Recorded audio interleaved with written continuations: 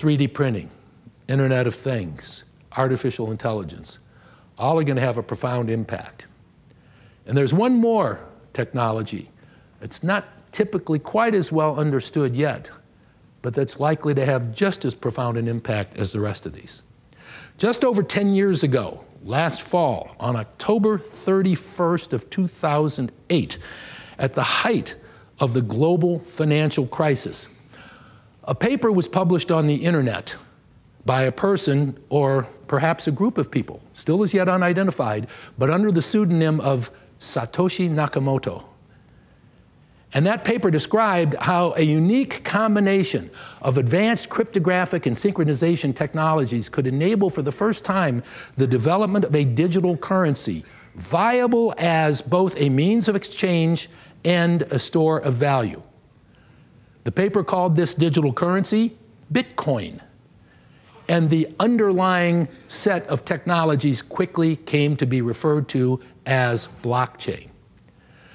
Now, because Bitcoin was the first killer app, if you will, for blockchain technology, people often conflate the two, assuming that they're essentially one and the same. It's very important to make the distinction that Bitcoin is simply one potential implementation of blockchain technology outside of hundreds that are already in place and thousands of more potential applications of the technology. To confuse Bitcoin with blockchain would be a little bit like confusing email as the first killer app on the internet with all of the many other things that we do with internet technologies today, including, among other things, support blockchain technology.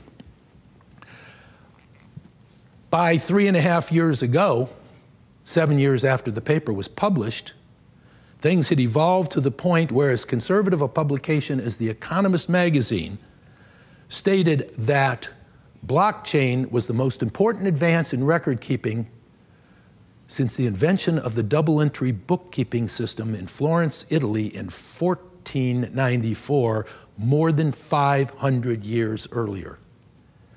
So what is it that makes blockchain so powerful and so transformational to business, economy, and society as we move forward? Well, blockchains let us do 4 things that we couldn't do before and do them all well and simultaneously. First of all, it allows you to create a permanent, immutable, signed and time-stamped record of identity of people, places, or things, ownership of assets, tangible or intangible, such as intellectual property, business transactions, or contractual commitments. It then allows those records to be shared among 2 or more entities, dozens, hundreds, thousands, in any particular business or social ecosystem. People, businesses, interested and authorized third parties like auditors or regulators of various types, without having to depend on any one of those parties to be the master record keeper, and without having to pay a third-party intermediary to provide that service.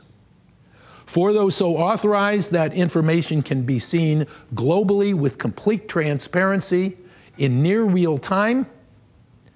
And for those authorized to update that information, they can also do so. And yet at the same time, for those who are not authorized, the information on the blockchain is essentially unhackable. Now, as soon as I use the word unhackable, I see the hackles going up on the back of a few people's necks saying, well, Jack, given enough time and resources, any computer can be hacked, right? Yes, that's true.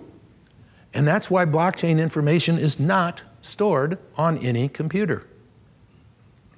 It's stored on many computers. Depending on the implementations, anywhere from dozens to hundreds to thousands of computers worldwide, having all different kinds of environments, behind firewalls, on the clouds. And if you want to hack into a blockchain, you have to be able to hack in to a majority of those computers and change those records in the way that you choose to simultaneously in all these different environments. Because if you just hack into a few of them or one of them, The synchronization technology identifies that the information on this computer or this small group of computers doesn't match the consensus of what the rest of us have. Therefore, ignore it. It's invalid. Use only the valid information that's on the blockchain as a whole.